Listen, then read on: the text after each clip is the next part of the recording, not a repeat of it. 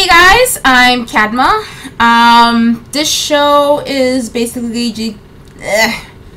it's basically going to be about my thoughts, me sharing what goes on in my head. So the show is called Kadma because I'm lazy like that, and it's just, that's it. It's just moi.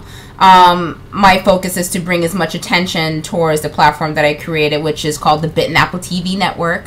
Primarily I named it after the fact that we're all from the Big Apple. We spend a lot of our time in the tri-state area. You know, we are the Big Apple, and we're taking a bite out of New York City and the rest of the world, and you can do it with us. However, this particular segment is about moi and the things that cross my mind. There's a lot of things that cross my mind that most people probably would fear and tremble and run if they knew really what I was thinking. So I wanted to start off this episode kind of with things that I expect or I'm anticipating for 2016. We made a lot of progress, like science-wise, especially with, you know, 3D printing and the way how it's been progressing, and which I think is absolutely amazing because I love like the science. I love astronomy. I'm constantly looking out for like the latest like meteor shower that's happening, or if there's an asteroid pass. That's what I'm doing. I'm constantly paying attention to the sky, because I think the sky is absolutely beautiful. I love it there. It's just like that's my excitement. Besides anime and comic books or whatever crime show I can get a hold of, because I love watching crime shows. It's kind of my adult version of playing Clue. You know, or I know who killed them, but I want to know how they did it and how I catch them. In my head, I am the detective. As well as the corny sci-fi shows, of course, like The Mosquito! You know, where like the killer mosquitoes like coming out of nowhere, and the people are like, ah! Like that kind of thing. That's my normal things. But again, this show is just mostly just to provide a platform to draw in viewers towards the Bitten Apple. So my friends can have fun, you know, host the segments and host the shows that they want to do. Hope you like my backdrop. So follow me everywhere, since I am basically a gypsy, or a vagabond, if you will. So again, these are things that I'm anticipating for 2016. My friend sent me a video talking about the robotic kitchen, which is these pair of arms that do the cooking for you, actually chops up the ingredients, knows how to measure, it does all these cool, amazing things, and it won't be available until 2018. So I'm 2 years behind, but that's not the point. The point is that I will save up every penny I have just so I can have this robotic kitchen. I mean, we are 2 steps in New York City from living like Fifth Element and Demolition Man. Like, we really are, except no simulated sex. I really think that's a terrible idea. Please, scientists, do not do this.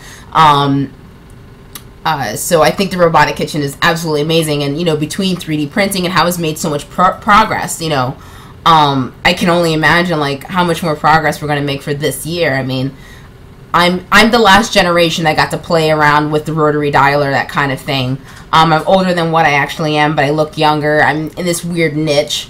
So I've watched the progress of jumping on, you know, the kitchen chair to use the rotary dialer and get my finger freaking stuck in the damn thing, and progressing to seeing what the old cell phones used to look like, to seeing what cell phones became, to the prepaid phones, having a pager, you know, which my mom loved. Did not like it, but whatever.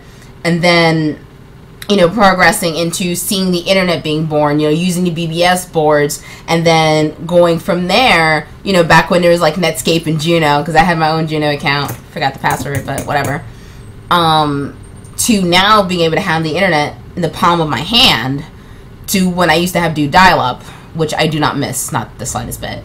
And now we have robotic kitchens that are coming out. I mean, we have so many amazing things that just happened even just last year alone. So I can only imagine what's coming this year. So I'm very excited. Those are things that I'm anticipating for this year. What I'm also anticipating for is for mothers who will stop putting their 4 to 8-year-olds in a damn stroller and let them walk. It's just this crazy theory that I have. It might make your child a little too privileged. I know some parents are choosing to do it, and that's fine. But to me, it drives me up the wall, especially in New York City. We are a packed, condensed, sardine can city. There is no room for your 8-year-old child to be inside of a stroller. And I'm not making 8-year-old just to sound like funny or whatever. I'm serious. I've seen 8-year-olds in a stroller, and I love watching parents struggle. like getting up and down the stairs, like, oh no, can you help me? Poor little Jimmy, he's too heavy. Like, yeah, maybe we should make Jimmy walk. That's a theory. So I'm hoping this year there'll be less of those, because, you know, the subway, you take up a lot of space. So I just think you should just be a little considerate for others, especially during rush hour. Also, you know what, also, the other thing that I also enjoy is when they're rocking the 5-year-old inside the stroller, because they're being too lazy then to make the kid walk and carry their own crap. The kid's always complaining in the stroller during the winter time, like, oh mom, it's cold. Like, they want to be bundled up and they have like 6 blankets on them. And you know what would really help them warm up? If they were using their own legs and walking. You know, this thing we have called blood, when it moves through the body, it helps us keep warm. It's just a theory. I might have read it on the internet, may not have been a book, who knows. Sounds crazy, I know. So that's something I'm looking forward to. I'm also looking forward to more trips out to the West Coast. I love my agents. They're fabulous. They're so sweet to me. I love you guys. I love you, Big Fish. I'm also looking forward to seeing where Bitten Apple TV takes off, or what happens with it. We have people are watching, people are paying attention.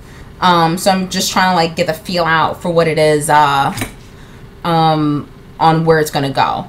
So this show, the Cadmer Show, it's just gonna be about my random thoughts, mostly. 2016, I am also looking forward to less pole dancing performers. I'm sorry, I do pole dancing. So when I see you on the train in a tight-knit spot and you nearly kick some dude in his face, you should stop. I mean, there are competitions out there. Go to the competitions. You'll make more money there than you probably would for me, because I won't give you a buck because I can do the same damn trick, so I'm not going to pay you. You know who I pay?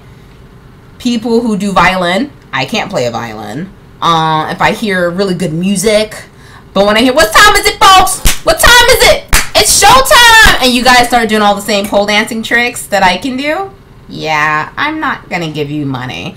And plus, pole dancing is an amazing sport. Go to the competitions. Make money. Become a name. Become like a hip-hop male version of Cleo the Hurricane. Or, you know, or Eloise, which she's fantastic. I love their classes. You know, or like my amazing friend, Michaela. Oh my gosh, she's hot stuff. Do something amazing with it if you can do that. I mean, why settle for a couple of bucks on the train when you can probably just go to a competition and make really good money and get a name for yourself? Gotta think outside the box. But yeah, those are so far my hopes and aspirations for 2016. I'm guessing that's gonna be it for now. I also want to get more books, not that I need more. I kind of have my own personal library.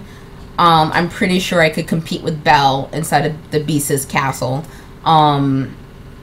Because I have a lot of books. I have books in foreign languages. That's just who I am. I like to read, as well as a ton of video games.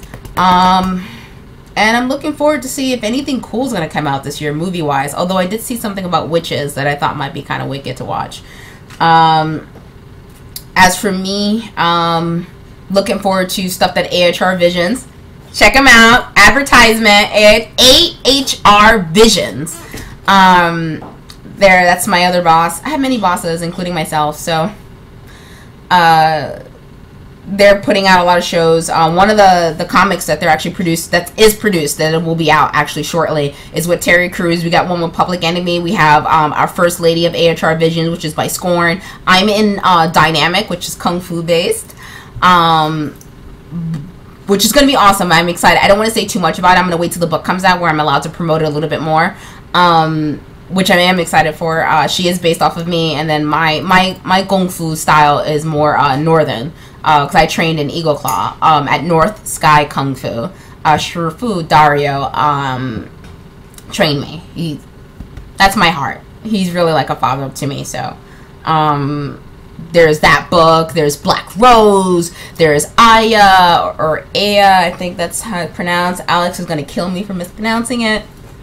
There's Rebirth, Bleach 2039. There's a bunch of other stuff that's coming out with AHR Visions. But if you want to know more about them, I would definitely look them up. AHR Visions. A as in apple, H as in Harry, R as in run, Visions. And so far, that's it. That's what I'm looking forward to, and for 2016. So far, more science stuff, some awesome sky astronomy stuff, AHR visions, moms not putting their kids who are way too big for the strollers. I'm seriously, come on. My mom has my walking shoes from when I was like a year and a half old. I think that was good English. So like seriously, guys, take your kids out. Let them walk. It's not gonna kill them. I promise. I promise. It won't. So yeah. So far, and also seeing what Bitten Apple TV, where it's gonna go. So thanks for watching. This is the first episode. I don't want to make this too long, and see you later.